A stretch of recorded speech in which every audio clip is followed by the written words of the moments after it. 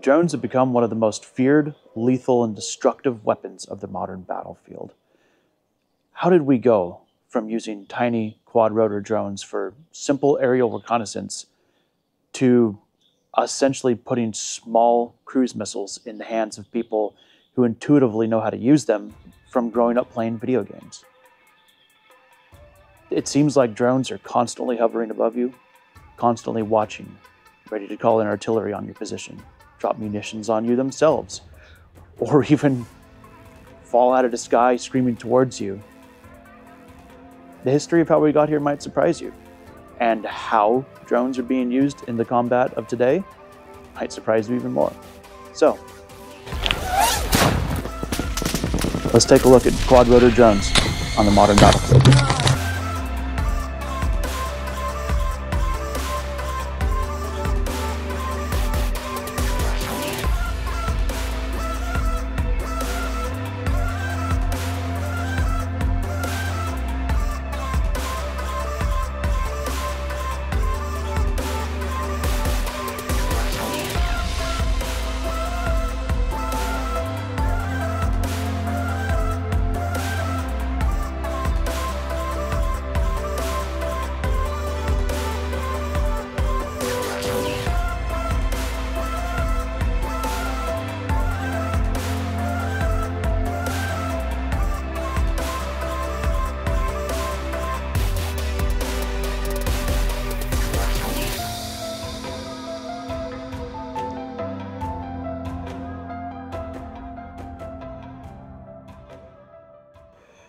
So, a couple disclaimers before we begin.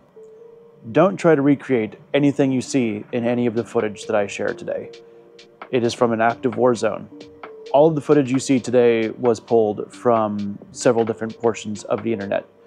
I wish I could give credit to everyone whose footage I used, but since I'm using several hundred different videos that I've downloaded to use, I physically can't. So, I apologize that I'm not able to give credit to every single person who shared and uploaded this. All of this footage comes from Reddit or Telegram. I will leave a link to the subreddits that I mainly pull this drone footage, combat footage from, so you can go and check it out at your leisure. Just be advised they're marked not safe for work for a reason. I don't recommend going and watching it if you don't want to. And everything I show today will be blurred when need be. Not just because I don't want you to be mad at me, but I don't want you to see it if you don't want to. With that said, I'm going to be having various depictions of drone combat that has happened mainly in the Russo-Ukrainian war over the last several years, playing out behind me to hammer home just how omnipresent drone combat is now in the modern battlefield.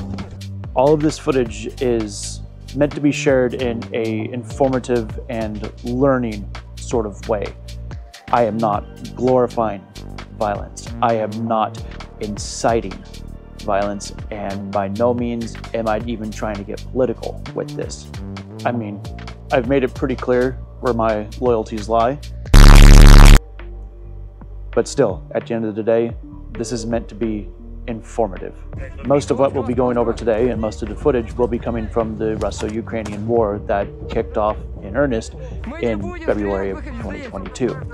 That is what has led to the widespread adoption of drones as a form of combat, at least from what I've seen and at least in my opinion. I've followed combat footage for most of my life, especially once I enlisted in the military myself, was interested in what I might be facing against if I was ever to see combat. I did not. However, I always find it very important to know what threats someone may face at any given time. So, let's start with the history of aerial warfare.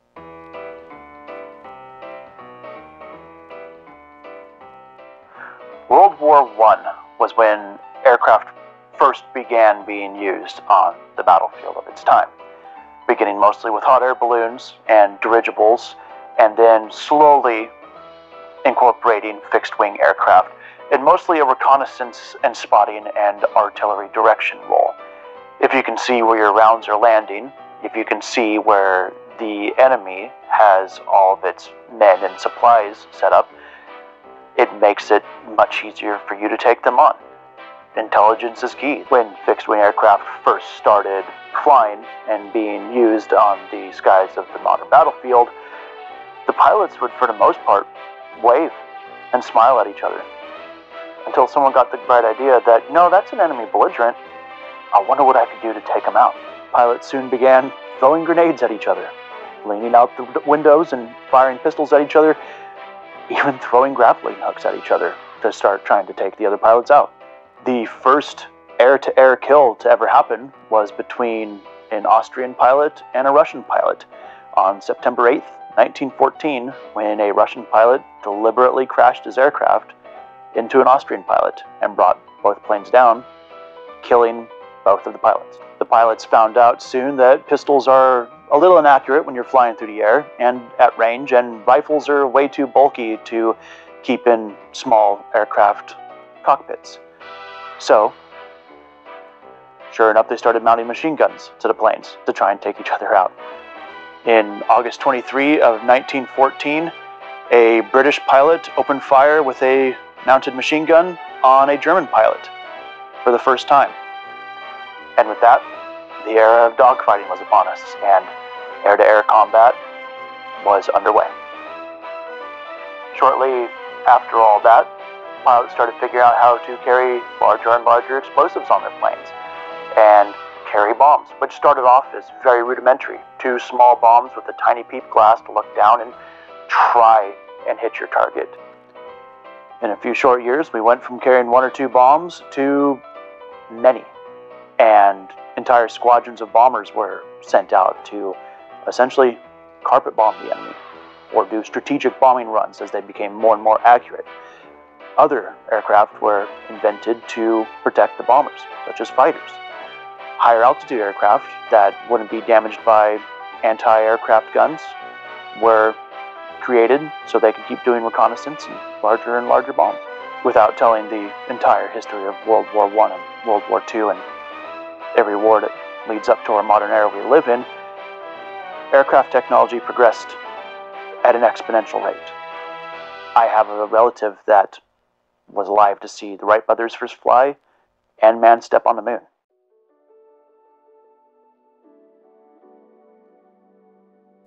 Drones have a history almost as old as manned aircraft. The first drones, believe it or not, were actually used in World War I as well.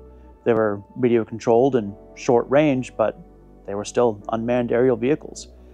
They were a far cry from the Predator and Reaper drones that we know of today, but they were drones nonetheless. But we're not talking about those drones today. We are focused entirely today on the use of quadrotor drones. What is a quadrotor drone? Pretty simple and straightforward. It's a drone with 4 rotors or propellers that keep it both aloft, keep it both hovering, and allow it to have propulsion and go forward.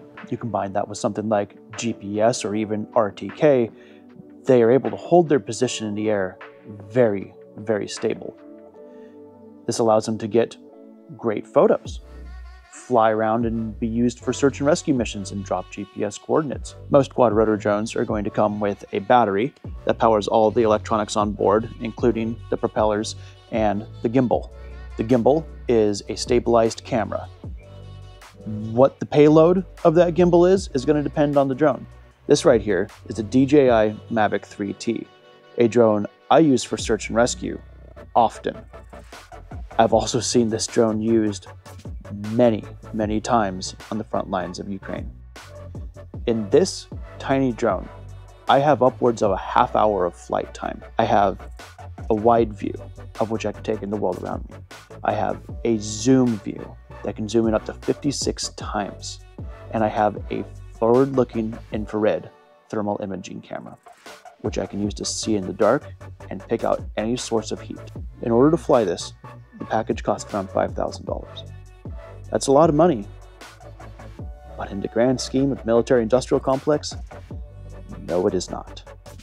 Now, there are 2 main types of drones today that I want to talk about as it pertains to quadrotor drones, which I will be calling platform drones and FPV drones. I refer to these style of drones as platform drones because you can set the controller down, leave them in the air, and they will simply hover here until they run out of battery, like a platform hanging in the sky. Additionally, I call them platforms because it is very easy to modify them and add anything you want, practically. This drone right here comes with a USB-C port with which to plug in anything you want to put on top of the drone, as long as it fits on the software, and screws in right here. I can put a loudspeaker on top of this. I can put my RTK module on top of this for mapping my fields. I can even put a spotlight that I can then control using the drone's power from my controller. I can also very easily put on a third-party attachment that allows me to carry, on this model at least, up to 2 pounds and drop it merely by activating these light sensors. Well, we'll get into that a little bit later. The other type of drone we'll be going over a lot is a first-person view drone. As so, these drones are high performance, built for speed, built for acrobatics, mostly built for recreational fun. My first intro into FPV drones was watching many videos of people racing them and doing insane acrobatics, pulling crazy G-forces. And it was also my first foray into using drones in combat. First video I saw of this drone in particular was of a soldier taking it off from his armored personnel carrier. He lifted the drone off of his APC, slid a pair of goggles over his eyes, and became a spotter in the sky for all of his men. That's when I knew I needed to get into drones. I had no idea you could fly drones with goggles until that video. So, the DJI FPV arrived at my house about a week later after seeing that video. Speaking of DJI, let's talk about them for a bit, since they are the global dominator when it comes to drones. Founded in 2006 by Frank Wang, a Hong Kong mainlander who had returned to China, he started DJI, Dajiang Industries, in his dorm room. He envisioned a world where drones helped out with everyday life. Everyone was able to get into aerial photography, videography. He had no idea about how he would revolutionize warfare. With saying that, I want to make it fully clear, I am not sponsored by DJI at all, and I doubt they will probably ever sponsor me after this video. Now, DJI was one of the first manufacturers to make the use of drones widespread, but even before it was founded, drones were being used in combat. One of the early adopters of drones was actually Hezbollah, who in 2004 and 2005 used Iranian-made drones to launch scouting missions. By 2006, they figured out how to attach warheads to them and use them as poor man's cruise missiles. It only got worse from there. The first drone combat footage I ever saw was from Iraq and Syria, launched by ISIS and ISIL. They were the first videos I ever personally saw that had quadrotor drones flying and dropping small munition grenades on armored and soft targets. In 2014 and 2015 is when they really started in earnest buying DJI Phantom drones for use as reconnaissance and then retrofitting those to be used to drop munitions. The age of drone bombers was beginning.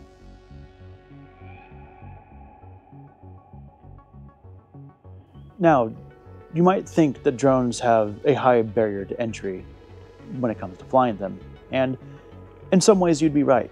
Flying a FPV drone on manual mode is a feat into of itself that takes several hours at least of flight simulator training, if you're like me, and then several more hours of flying it so that you don't crash into everything you see over and over again. But with a lot of modern drones, they have GPS technology with which to hold themselves steady in the air, bring themselves back to their launch point if they begin to run out of battery, and omnidirectional sensors to keep them from crashing into stuff. So the modern drone is very, very safe to fly, and if you have any gaming experience, you could pick it up right now. These are the controllers for those two drones I just showed you. This is the FPV controller, this is the Mavic controller. The FPV controller doesn't have a screen on it because you're viewing it through your glasses. while everything I need to see through the eyes of my Mavic is right in here. I have grown up doing this my entire life. Picking up this and using it for search and rescue purposes, no brainer. Now, with that experience, all I've got to do is put that drone up in the air, get somewhere safe, hand me a radio, and I can easily be guiding artillery strikes in on an enemy force. I don't have to put on camouflage or a ghillie suit and crawl up to the front and hope I don't get seen.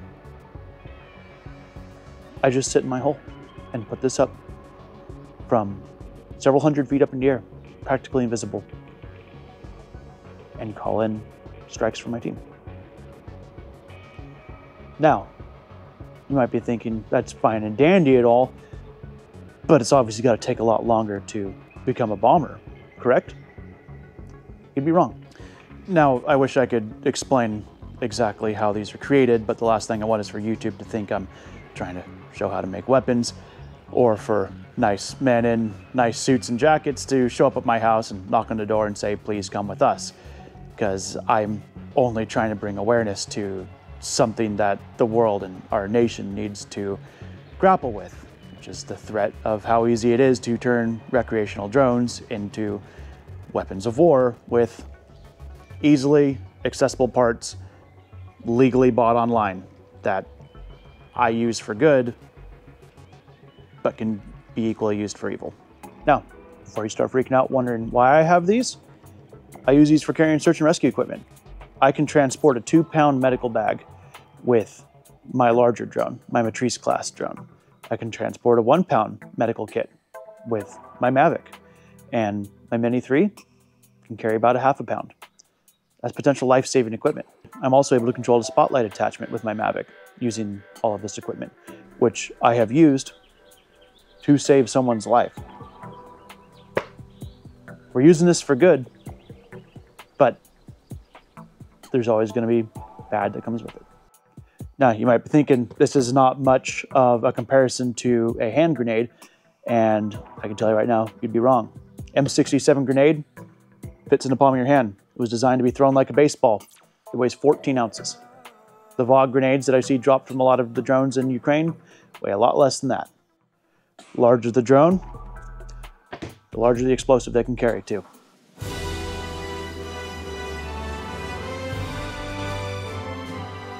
Now, drone warfare has existed for quite some time, but as mentioned before, has really risen to prominence with the Russo-Ukrainian war.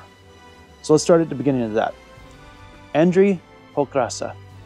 Hopefully I'm pronouncing your name right.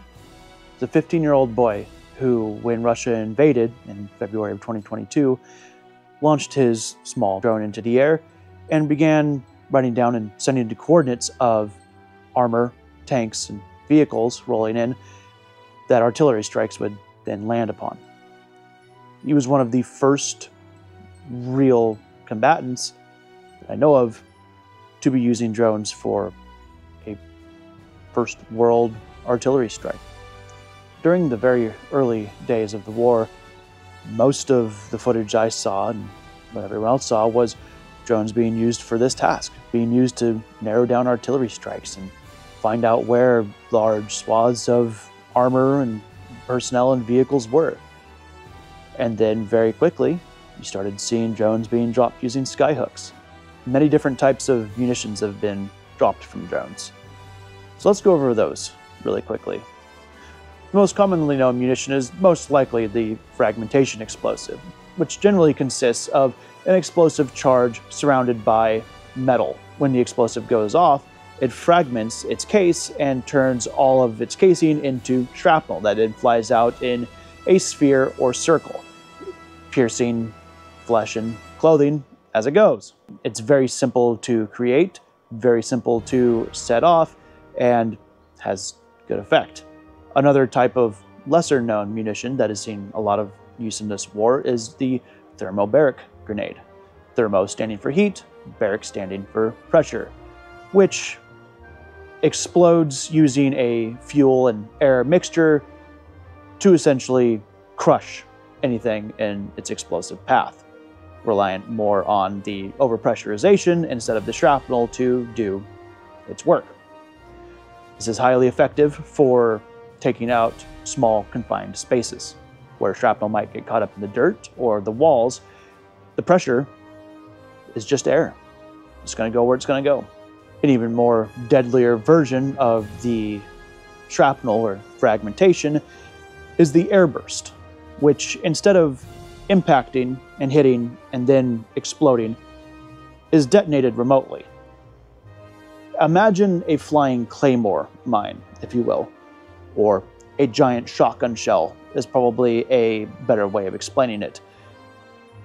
The charge explodes and sends all of its shrapnel forward, which makes it great for pinpoint accuracy and ensures that none of the shrapnel or fragmentation kinetic energy is lost in the dirt when it hits. It's something I've been seeing more and more recently attached to FPV drones to, again, deadly effect. A kind of cousin to the airburst charge is going to be your shaped charge, more colloquially known as high explosive anti-tank, or HEAT. There's several different variations of this, but they all have the same mechanism of action. Shaped charges are hollow cones of generally copper that are surrounded by explosives, which, when that explosive is detonated, it crushes that copper in on itself and turns it into a hypersonic jet of plasma, which will flow through metal like water. You send this hyper speed, hyper heated jet of liquid metal through tank armor and you puncture one munition, there's a good chance you're going to set off the entire magazine. Shaped charges require standoff distance, meaning distance between the explosive and its target in order to form their shape, which is why you see them most commonly used on FPV kamikaze drones, which we will get to in a second. Now, you might be thinking, with all of these explosives and talk of kamikaze drones, you might be thinking, why not just attach firearms to drones? And I have seen it. I have not seen them used.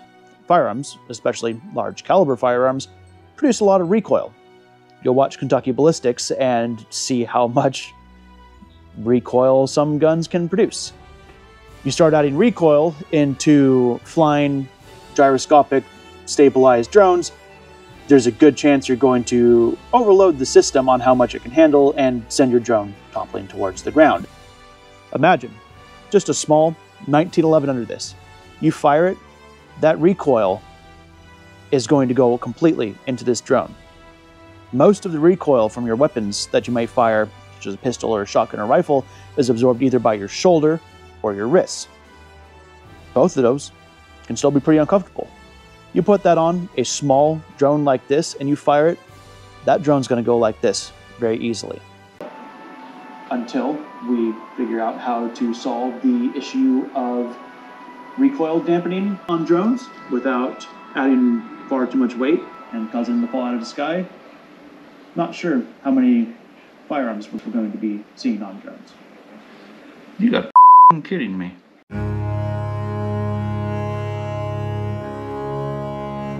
So let's go over the type of drones that we're seeing mainly in combat.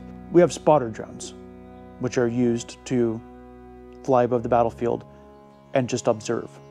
Just watch for anything that might be incoming. They're also used for guiding artillery in or providing overwatch for infantry.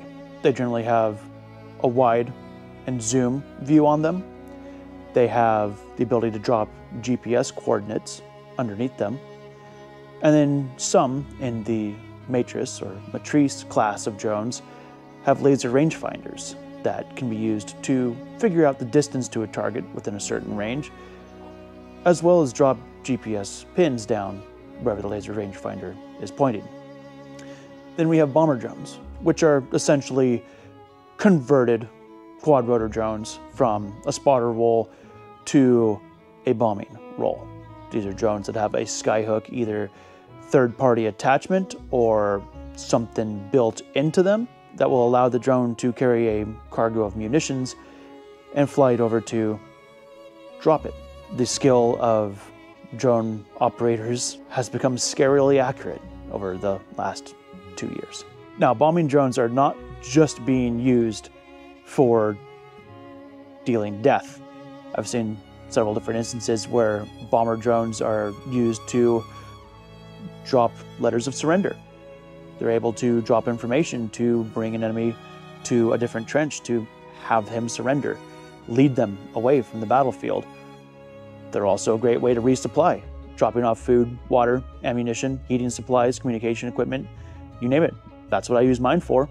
Not magazines, California, calm down. But food and water and medical supplies. Probably the last version of the platform-style drones will be the infrared drones. Most drones purchased on the civilian market do not come with an infrared camera. They are meant to put up in the air and get some cool photos to show your friends and family back home, maybe make a YouTube video or two. But the infrared is really only used for firefighting and search and rescue and military purposes. Having an infrared sensor on your drone, which allows you to see at night, it opens up everything. It used to be, back in older days, night was your friend. You could hide. With infrared, there is no hiding. This is what it looks like when I'm flying my drone at night without using the infrared. And this is what it looks like under infrared. I can see everything.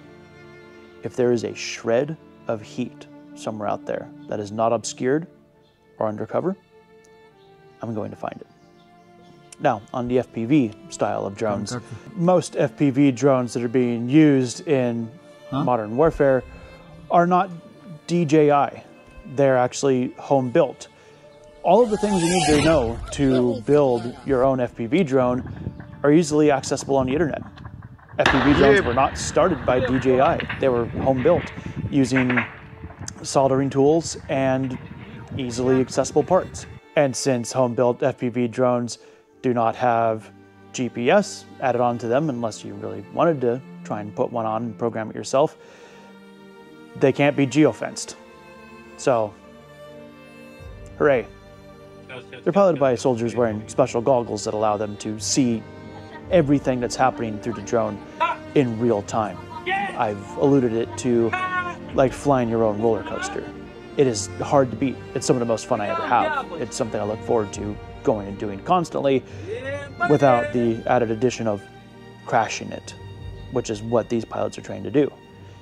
You fly this drone forward and your munitions complete a circuit or set off the warhead, which causes the drone to explode. There's a couple other different variations as well. There's the anti-tank kamikaze drones, which, as mentioned before, have a high explosive anti-tank warhead attached to them. When it comes to the anti-tank kamikaze drones, pilots are mainly aiming towards the magazine, where all of the shells for the tank are stored, or aiming towards the engine block. These high explosive anti-tank rounds are proving terrifyingly useful. They're not just used against tanks, they're used against all sorts of infantry fighting vehicles, armored personnel carriers, you name it. Anti-personnel kamikaze drones are kind of the same class as the anti-tank drones, except as we spoke earlier, they have fragmentation explosives on them that when they hit, they detonate into a sphere of flying shrapnel everywhere. This essentially allows anyone with one of these drones to fly it, and instead of firing it like you would an artillery shell where you fire it and hope it hits when it comes to most dumb munitions, or a rocket launcher where you fire it and it's going to follow a straight path out, you're able to fire it, miss your target, do 180 degrees on a dime, and come back down and crash. As I mentioned before, if I can fly manual mode, anyone can. I'm a 32-year-old. My hand-eye coordination's starting to go, and I can surf canyons. So imagine what someone younger than me, trained to do this all day, every day, could become. One of the types of kamikaze drones that I've been seeing more and more recently over the past couple of weeks is airburst kamikaze drones, which are essentially the same sort of thing as anti-personnel drones, but again, all of that shrapnel is angled forward. There's no sphere, there's no hitting it and it going out like this. It's pointing towards you and it's firing a giant shotgun shell. Even more interesting that I've seen recently is FPV drones with thermal imaging cameras on them. They are being used to terrifying effect once again, because you'll be walking through the forest and suddenly, without you even knowing, there is a tiny little missile piloted by someone who doesn't like you headed your direction, and you'll never know until it's too late. So those are the two main drones that I've been seeing in combat. Let's go over some honorable mentions. I've seen a couple of drones be used for retrieval on the battlefield, where they've been able to go out and retrieve radios. Get your communications secured, get your enemy's communications. They've been used to retrieve drones. All of these drones have crucial information on them that I would not want getting into my enemy's hands. SD cards, they have GPS coordinates from where they took off, and they can always be repaired. So bringing your dead robotic soldiers back from the battlefield is becoming quite important. Another type of FPV combat drone that I've been seeing is the dive bomber FPV, which is somewhere in between the anti-personnel kamikaze drone and the airburst drone, where it takes a lot of skill to use, but at least you get your drone back. They're using the drones to dive towards an enemy trench and release their cargo instead of crashing into the ground or detonating the drone for the airburst with it, which anything you can reuse more than once, perfect. You're keeping down the rate of attrition, but it seems it's not being adopted as much as I would have expected. Another honorable mention is the gunship drone, of which I've seen a few floating around, but again, I've never yet to see them work. I've seen them attached with AT-4 missile launchers, with Dishka machine guns, you name it.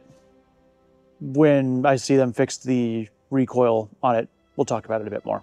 Another interesting bit I've seen kind of starting to take place with FPV drones is the use of machine learning, or AI. Electronic warfare is a real thing. When your signal gets jammed, your drone could be dead in the air. So being able to select a target and tell your drone to autonomously fly towards it is great for everyone except humanity, because holy smokes, how do we put that one back in Pandora's box when we're able to tell machines, go that way, press a button, and let it figure out the rest? I've only seen it once or twice so far, but it was scary enough to want to mention it. Another way of using drones that I haven't seen so much in the Russo-Ukrainian war, but more so in the other major conflict that has started recently, namely the one that started in October of 2023, is using drones to clear houses. So for that, I've been seeing soldiers using the DJI Avata, which I have and love. It's another FPV drone, uses the same goggles, same controller. It's a lot smaller, and all of the propellers are protected. You can crash this thing into the wall, it'll keep on flying. You can actually get it to return and flip back over on itself with the push of a button on your goggles. My last Avata before this one, I actually crashed into a concrete wall and fell into some tepid water where it sat for 20 minutes, and it flew perfectly for many, many hours afterwards until I ran it into some more concrete and finally did enough damage to it where I decided I'll send it in. So something like this is perfect if you're trying to clear houses in either a combat application or law enforcement. I haven't tried it with fire department yet because I'm not about to fly this into a burning house when I would be better suited to be working the engine. But I have seen it used that way, and I guarantee you're gonna start seeing more drones like this being used to clear houses. All it takes is one person trained on this. I have a 3D printed attachment, mounts right on top of the drone, has two front-facing headlights for clearing dark rooms. It's a very useful tool that I guarantee you're gonna be seeing more on the battlefield and more for law enforcement.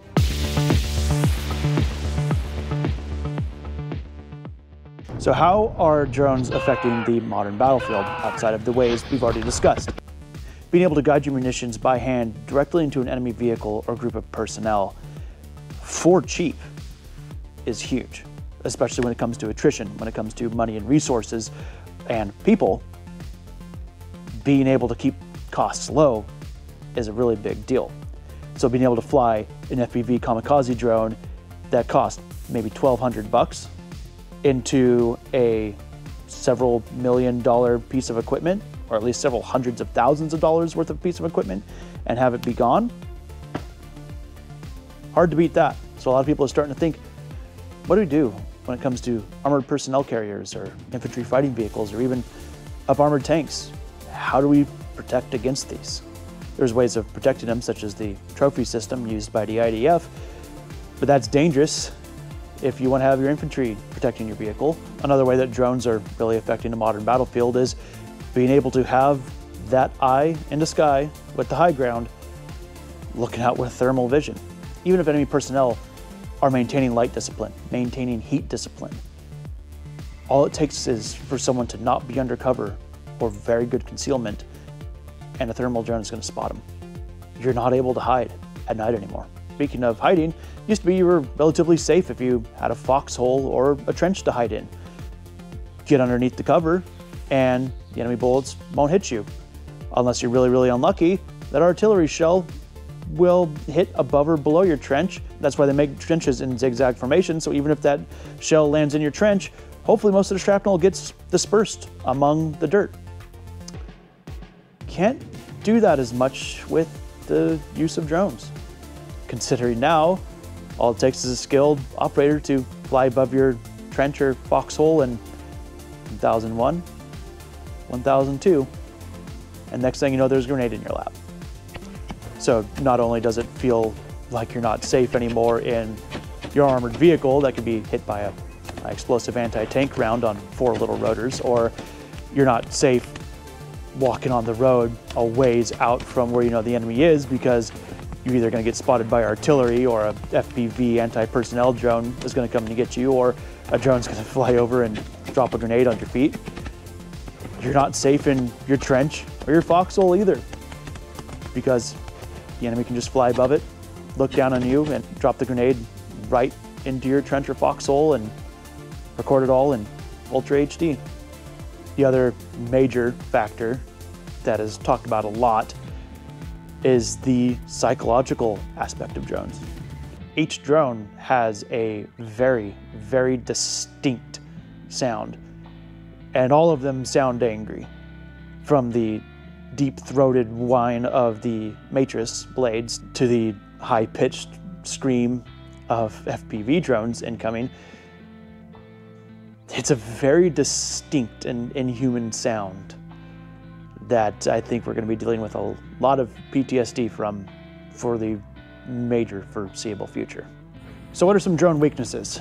The main weakness is probably going to be the radio control. Once you get past a certain distance, you get a certain amount of trees or mountains away, it can become pretty hard to see through the drone, and even at times correct course, which is why a lot of drones have the built-in return to home RTH feature, which allows them to fly right back to where they launched from, which is not always great, because when it comes to combat scenarios, you don't want to lead the enemy right back to your position. Another major weakness, as we talked about earlier, is the propellers. You take out one propeller on a drone, it's going to come out of the sky. They need all 4 blades turning in order to maintain proper balance. As seen here in what I believe is the first recorded drone-to-drone, air-to-air kill, all it takes is essentially tapping the top of a drone propeller and it goes hurtling towards the ground. I'm very interested to see where drone air-to-air combat goes. Just hopefully it doesn't happen above me. A couple other weaknesses is being able to spot the drones. The larger the drone is, the more audible report it's going to give off, the easier it's going to be able to be seen in the air, but even at 400 feet, it's very, very hard to spot a Maverick. And if you're flying any higher than that, like you can in an active war zone, it's going to become even harder and harder to spot those. So that's why listening and hearing that distinctive whine of the propellers is going to be huge for detecting your drones and defending against them, which is not easy to do when you have artillery rounds going off around you, incoming and outgoing, and you're firing your rifle several times a day. Another good way to defend against it is to use your 2 C's, cover and concealment. Conceal yourself so you can't get spotted, but doing it in such a way so that the drone operator doesn't look down and go, huh, that looks a little suspicious right there. What's that? Let's get a better look in. So when you're concealing yourself, you have to be mindful of concealing yourself horizontally, so that way any enemy infantry can't see you, as well as vertically, so the enemy drone can't see you. And doing it in such a way that you don't immediately give off your position from the air, because I know as a drone pilot myself, I'm constantly looking for stuff that's out of place, because that's generally how I find people. Another way to defend against it is to get your other C, which is cover, where you're not going to have something dropped on you, or you're not going to get hit by bullets. And pray that a FPV kamikaze drone with a thermobaric grenade doesn't decide to come and delete your cover. Good luck. There are different types of firearms that are being tested against drones as well. We did a video recently where we tested various shotguns against drone targets. Yes, it was clickbait. If you can get the FAA to allow me to shoot drones in my backyard, I will happily redo that test. But until then, I'm not staking the license I use for farming and firefighting and search and rescue on a YouTube video. I've heard and seen instances of drones being dropped by rifles and mainly shotguns, as long as they're within close range, but they're still pretty hard to hit. I've seen way more videos of guys shooting at drones than I have of drones actually being shot. So take with that what you will. Another way of taking down drones that you'll probably see more around embassies and forward operating bases is turrets. Turrets such as the CRAM, counter rocket artillery and mortar weapons, which they are the essentially Gatling guns that fire into the air a stream of self-exploding bullets that they're hoping to take out incoming fire with shrapnel. Another air defense you might see is outgoing missiles, such as the Iron Dome or Patriot air battery systems, which are very expensive to fire and are really only used for larger targets that are incoming, which we will be doing a video on larger drones soon. Final turret that I could really think of that might be put to use, which I've seen is just beginning to be tested, is something like a point defense laser system, such as the Dragonfire laser from the UK, which uses light to superheat the casing of an incoming artillery round, mortar round, rocket round, or drone to boil the electronics alive or cause the munition itself to explode. The cost of using the laser, probably not that much as compared to firing a large missile at it or firing a huge burst of exploding shells at it. But the setup and creation of a laser large enough to automatically track and take out incoming drones, I don't even want to think about how much that costs. Is it worth it in terms of human lives saved? Absolutely, but we can't be setting one of those up in every city around the world. Another way of simply denying drones the ability to fly is geofencing, which if you have a DJI drone, you should know well about. There are certain areas you cannot take off and fly through. That is easily spoofed. How do you think all the DJI drones are being used in the Russo-Ukrainian war? You think DJI really enjoys being the poster boy of this war? I doubt it. I know they've done everything in their power to keep their drones from flying there, and all it takes is people who know how to write a little bit of code. That's all it takes. Another way of taking out drones is electronic warfare, which I am too dumb to understand, which essentially just blocks the radio signals between the drone and the operator. That's a layman's explanation, but it forces the drone to land in some cases or just holds it there so it doesn't know how to return home. It's jamming. It's expensive to create and becomes a huge target for anyone who doesn't want their drones jammed.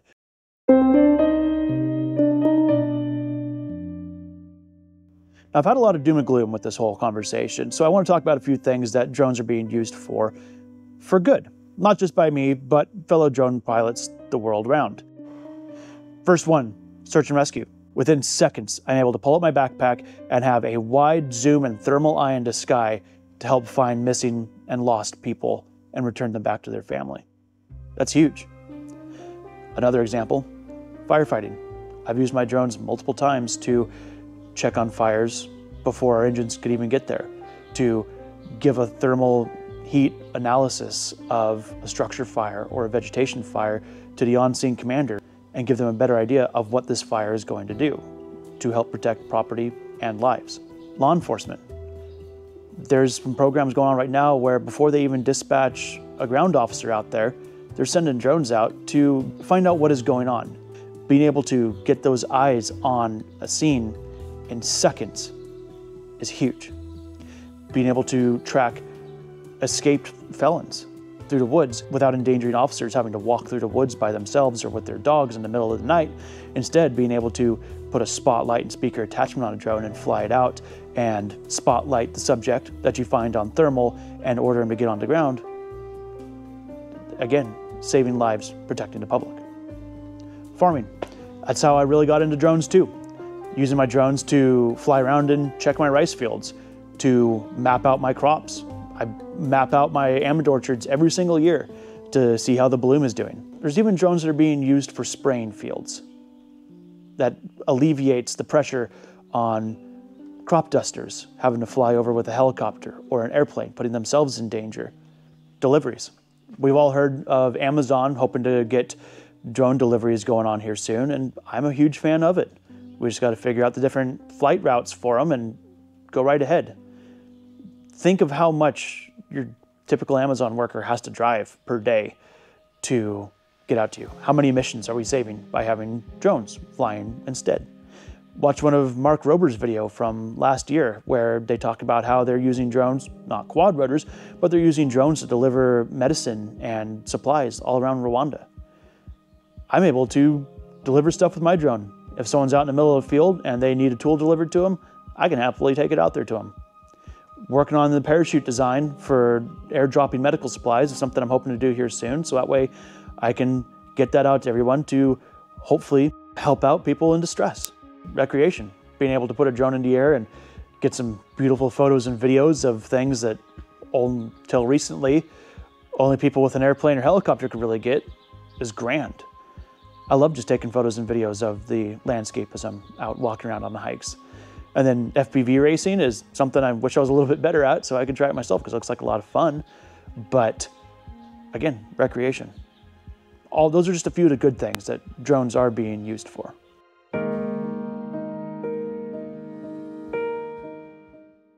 What does drone warfare hold for the future? I think we'll save for another video. I have a lot of predictions and a lot of thoughts, a lot of voices that I've heard saying where they think drones will go. This video is already getting a little long, so I think I'll save my predictions for the future of drone warfare and drone usage and drone licenses for another video. Drones are here to stay. Pandora's box has been opened, and the militaries of the world have seen what a force multiplier they are. I don't know how we rein this in. I don't know how we go back to the way things were before. Not like anything were better, but drone combat is something that's only going to become more and more mainstream and normalized. And I just hope we don't see it come home anytime soon. Тихо, тихо, тихо, братан!